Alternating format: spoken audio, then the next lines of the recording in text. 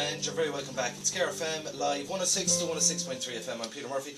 And there you had Bridge of Wonder, a song for O'Brien's Bridge. It's a new release, Austin Jurek's new song, and it's been released to mark the Pride of Place competition, which O'Brien's Bridge Village had been selected to for 2005. The launch of the CD, once again, tonight, 9:30 in the Old Mill Bar. Make sure you go along, it's going to be a great night there. And a reminder as well for your followers of... it's a wonderful place to live, really. I came here to this area about 15 years ago to live here, but my association with the village goes back much further than that.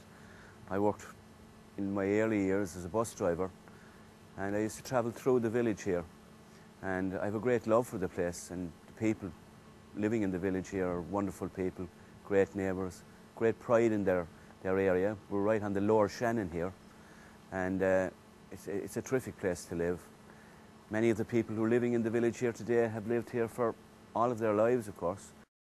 O'Brien's Bridge is unique in every respect. It's one of the few villages that has survived on the Lower Shannon today, and it's unique because of its link with many of Ireland's greatest historical features, like the William White Wars. The present stone bridge was built in 1690, or shortly after 1690, during the William White Wars, when the William White soldiers and the Jacobite soldiers fought on both sides of the Shannon here. So it would be very important from that point of view. We all have pride in our community and in our village, and we know how important the river is to us.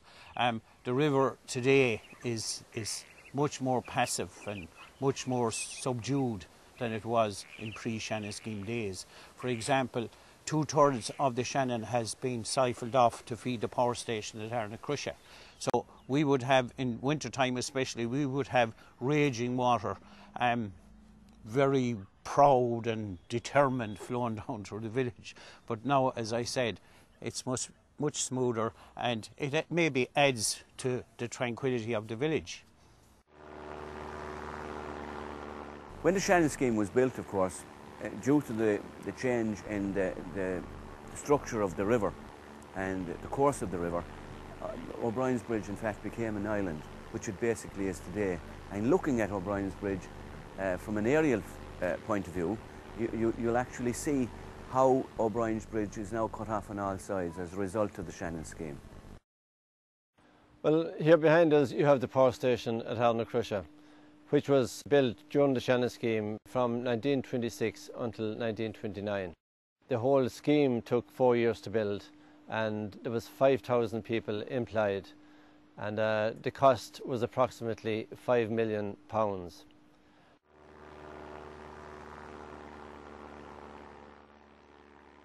The Shannon scheme started, the first structure was building of a weir at just 1.5 miles above O'Brien's Bridge, and then a 7.5 mile canal as far as Arnacrusha.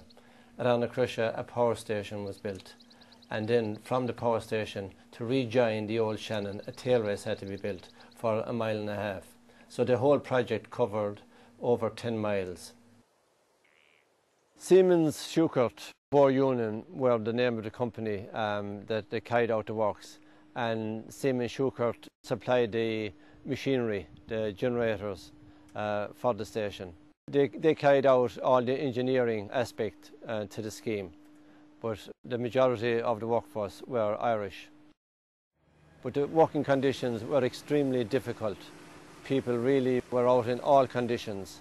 The type of work that was involved in excavating and removing material from all along the site was very difficult. The Shannon scheme itself was of huge benefit to the working class people who got employment there, and at a time when there was very little employment. There's hardly a family in the village or the immediate area that didn't have somebody working on the scheme at one stage or another. It trained guys, made skilled workers of people in the area, and they went on to other employment from that. So that was a huge positive impact, was the employment it gave. O'Brien's Bridge really is a fisherman's paradise. He can fish for salmon, pike and coarse fish.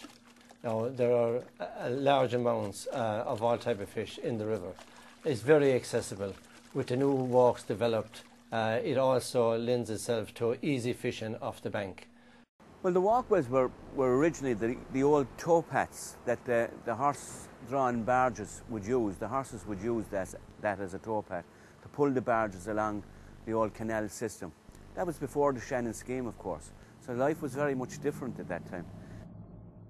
A number of years ago, as part of a heritage project, we restored the old towpaths along the walk and made a walkway along by the Shannon there. We restored some of the arches and the bridges there. And today it's a great amenity walk for people living in the village and people coming into the village again. There's an upstream and a downstream. Well, the heritage walkway isn't complete because, and I think this is great for us as a little community, because the fact that we developed a section of walkway from here down to the Erna Canal, which would be a distance about 2.5 miles, we showed the way and we inspired actually two semi-state bodies like Shannon Development and Waterways Ireland, and they have taken a lead off of the work we have put into this, and they have now started a project which will eventually take this walkway all the way to Limerick City. Already the village of Tunlara, which is about 2 miles downstream, is linked to O'Brien's Bridge, and this is a tremendous amenity because people will be able to walk from one village to the other without touching on a road through what is an unspoilt habitat of wildlife, river life, and it's truly unique. And I remember the walkway when we opened it first being described as one of the most important walkways in Clare. So we're very proud of that. Another project that we're in the process, our present project in fact, is the restoration of a 12th century Hiberno-Romanesque oratory on Inishlasky Island, which is just a little bit downstream here. It's an island on the Lower Shannon, and that oratory would have been a local church at one time.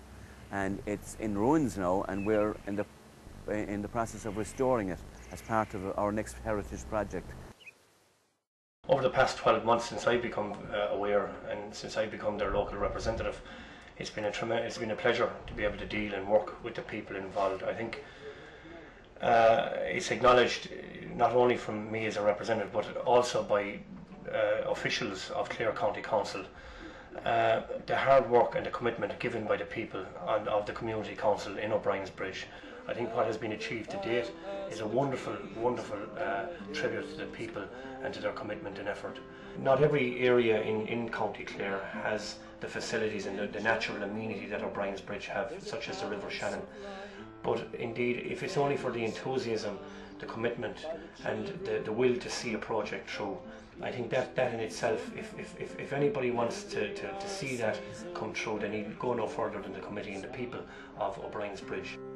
And the bridge that gave us a past to ponder is centuries old and 12 arches wide. Down below, the swans sail under, then out of its shadow and into the light.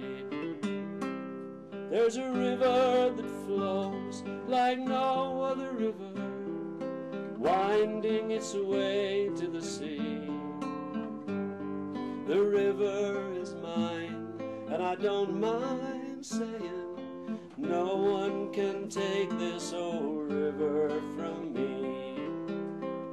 The river is mine, and I don't mind saying, no one can take this old river